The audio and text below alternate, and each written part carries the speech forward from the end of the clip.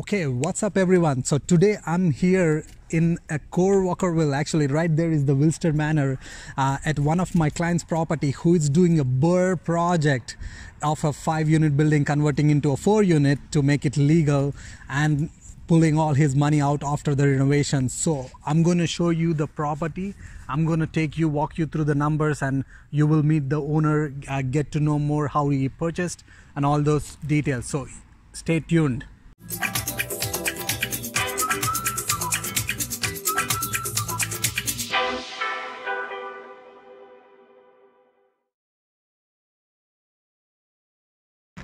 Madhu, first of all, thank you so much for your time. So, as I know you for a long time for now, which is like 4 months. Yeah. So you purchased the property 3 months ago, and you finished like renovations in 5 units within 3 months. And where do you live? I live in Toronto. You lived in Toronto, and you came down here. Yeah. So first of all, what's the secret sauce? How did you manage these renovations? Well, with the renovations, actually, we were kind of lucky. Like, we got a contractor, like, he was kind of self-managed. Like, all that we had to do is some follow-ups. So we were actually lucky that way. So, every time we had questions, like, we'd just go back to him and, like, kind of follow up every now and then. And he pretty much finished everything on time. So you got lucky because did you look for other contractors? How did you choose him? Yeah, I did actually meet a couple of other contractors, but when I called on the references, like, I got to know that they do a little bit of work here and there, and it takes a long time to complete the project. So I was not in a situation where I could just let it go on for a long time, and also it's not 1 or 2 units; it's a total of 5 units that we were looking at. So we wanted to get it done on time. So yeah, and then when I actually did go and see the current contractor working on site, like in one of his job sites, and we were actually really impressed with what he did. Okay, so hold on for a second there. Sure. So what he did is pretty much he had a requirements, he got the references, he interviewed a few people, and he did check the contractor's current working sites. So just keep a note, if you're complaining about, hey, I couldn't find a good contractor, that means you did not interview as many people as you're supposed to do, and you did not take time to call the references, you did not take time to go drive down. That's the way you can find a good contractor. So do you think you found a good one finally? I think so. I'm actually pretty impressed. So we're actually working on a couple of other projects in Toronto. So yeah, absolutely. That's awesome. And so it's a 5-unit building, and how much did you spend on the project? So on the renovations itself, it's probably around 90 to 100 grand, I would say. Including the material? Including the material. Okay, 90 to 100. Like, can you break it down a little bit more? Is it like per unit basis, pretty much like 20,000? Yeah, somewhere around that. So actually, it's a 5-unit building, but it's a legal 4-plex. So one of the challenges that we had was, like, we bought it as a 5-unit building, but we didn't really want to keep it as a 5-unit building because it's a legal 4-plex. Yeah. So at this time, like, we gave it a little bit of thought, and we decided to convert one of the 1-bedroom units and combine that with the other unit that is not legal, and made it a 3-bedroom unit. Yeah, that's a good point, because especially if it's non-conforming, especially, it's always a liability. That's what I would recommend. If you have something that is non-legal, try to convert into a legal unit. Did you come across any challenges, especially managing the contractor, because you're out of town? You're pretty much like 4 hours away from here. So how did you manage that? Well, as I said, like, we would actually drive down pretty much every other weekend and see how the work was progressing. So yeah, that's how. And then I would call him and bug him and ask him for pictures all the time. And he, at one time, he was like, "Hey, you should probably hire your own photographer." So yeah, we had to bug him a lot, but at the same time, like, as I said, like, he was self-managed, so he's really good. Yeah, so definitely make sure.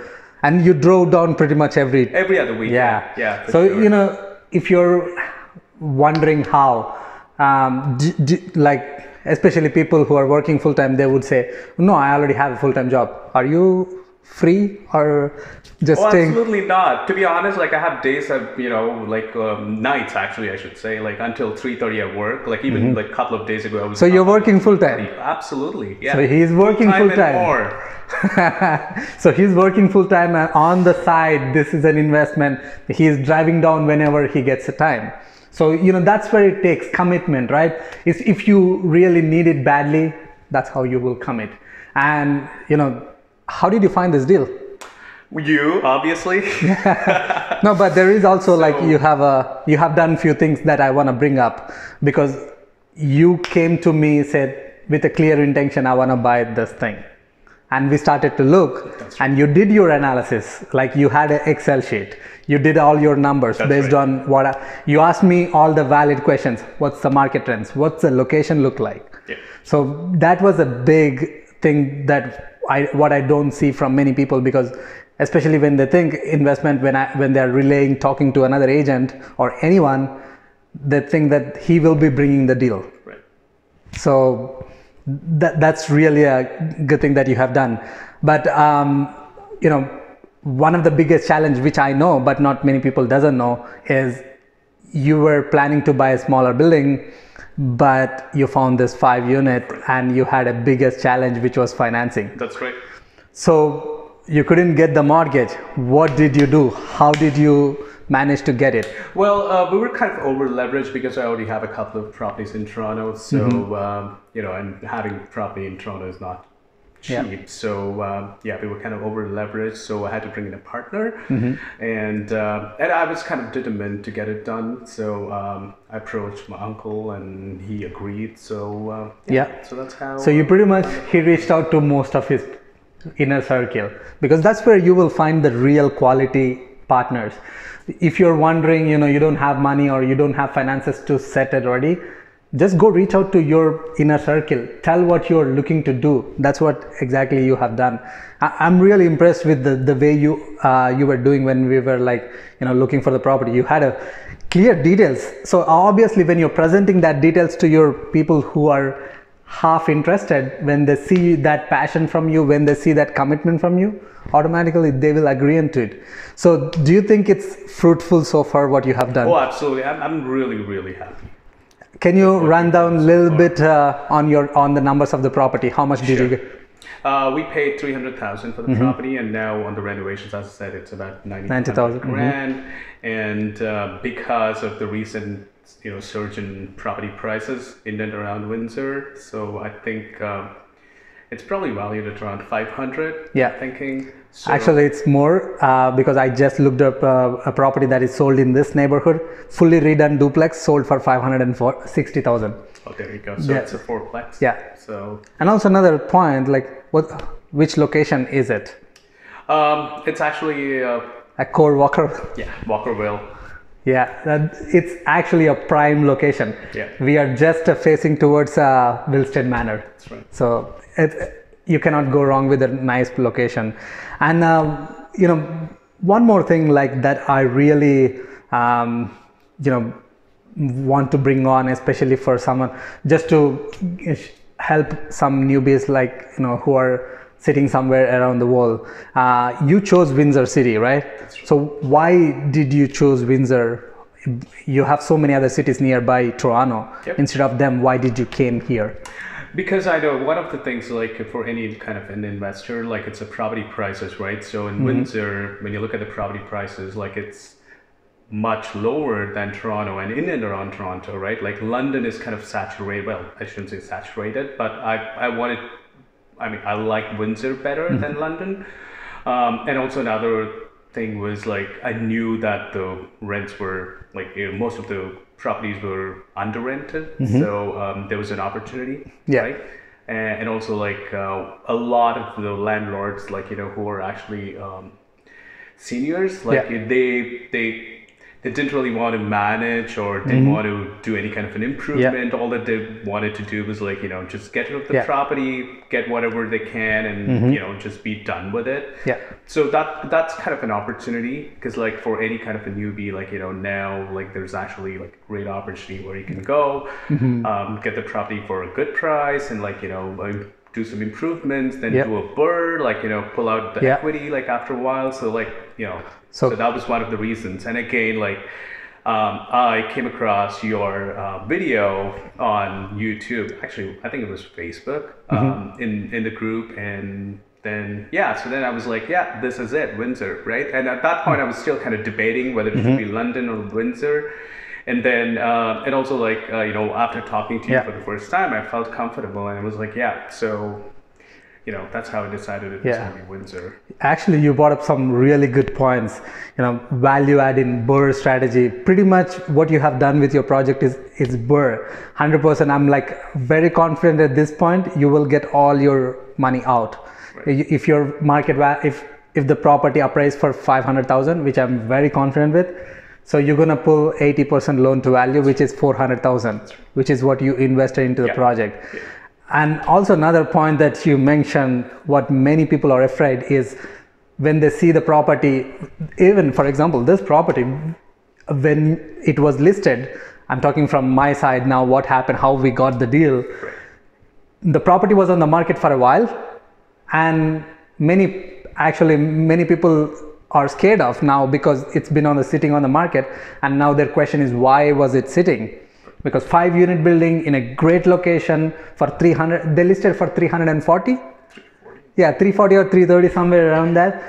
And the reason, like, we digged more, we looked into the income was really way below. What was it, like $500 per unit? Per unit, which was like 1 bedroom. And in this core walkable area, probably you can get like at least 800 to 900.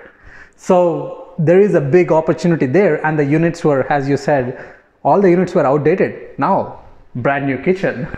it's nice kitchen, nice washroom, flooring, painting. What else have you done? Have you done any major improvements on the project? Well, yeah, we pretty much redid everything, right? Like, so the flooring, as you said, like the kitchen, washrooms, and laundry. So there was no laundry on site at all, right? So we did two of the units actually have ensuite laundry. Okay. So, and then we putting a coin laundry in the basement because the other 2 units would obviously need some. Need somewhere to do their laundry. So we get a bit. That's a really obvious one. Yeah. And I think to your point, I think a lot of people were scared to get it because the tenants were here for a long time, right? So that was another thing. That's actually a very good point. So how did you get rid of tenants? Yeah, it wasn't easy with a couple of tenants, but somehow we kind of spoke to them, and we had to it was really cash for keys with a couple of them. Okay, can you elaborate a little bit more? Sure. Because that's really, really important point, especially when the property is rented below market rents, and getting the tenants is the hardest thing. Yeah. What even when you started to start the process, right? It was brand new. Right. Like, have you done this before? No, it was my first time ever going to and talking to someone and asking them to vacate. What did you ask? So. With one of the tenants, we went and actually it's the very same unit that we're in right now, right? So we came and it didn't really go well for the first time, and we were like, we sent our N11 form, which is for them to vacate. Mutually agree. Yeah, mutually kind of agree, and they had to leave the apartment kind of form, and so that way they kind of had a heads up, that we were going to come and talk to them about asking them to leave, right? So now what I didn't do was I didn't walk over to the apartment and hand them over with N11 because I didn't want any emotions, right? Because if you walk to someone's house who's been living there for 8 years or 9 years and say, hey, here's your notice, leave, then there's all kinds of emotions that come up, and I didn't want any kind of argument. So what I did was actually you helped me drop a couple of them. You remember? Yeah. So so we dropped off the N11s, and that way, when we were actually coming to talk, they knew what exactly we were going to talk about, and 2 days or 3 days down the line, where their emotions would have come down or whatever. So it's kind of easy to talk, and the first thing that the tenant that was in this building said was oh no, we're not going out anywhere, we're staying here.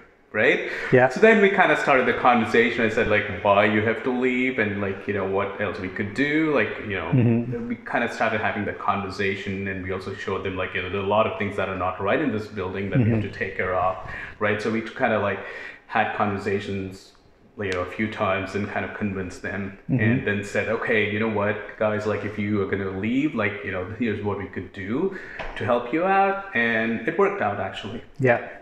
Yeah, I mean, you know, don't be afraid to ask, right? That's the thing. If you want to go through the legal process, you don't know how it's gonna, like, it's a legal process. What you did is a legal process, which is N11 forms, making the tenant sign the N11 form with a mutual agreement. So you gave them some cash and they agreed on to it. They're happy to move. You're not like offended them, or, you know, screw you, or it's like super friendly way to communicate. That's the best way to get the tenants out. And, you know, if that doesn't work out, then you can go do other different things. But thank God it worked out for you very well. And that's what I would recommend anyone looking to do BRRRR for projects like this. Start talking first. If that doesn't work out, go do other things. So with that, first of all, I really appreciate for your time, and I really appreciate for your business, because it's pleasure working with you, and I'm damn sure you're not gonna stop here, right? Oh, absolutely not. I'm into it now, so. Yeah, so it's an addiction. Yeah, it is. So are you planning to get your next one soon? Yeah, pretty soon actually. Sounds good. As soon as you pull your money out. Yep, exactly. Awesome. Right. Yeah, with that, okay. really good luck with your future. Thank you. Thanks for all your help, by the way. Thank you. Yeah.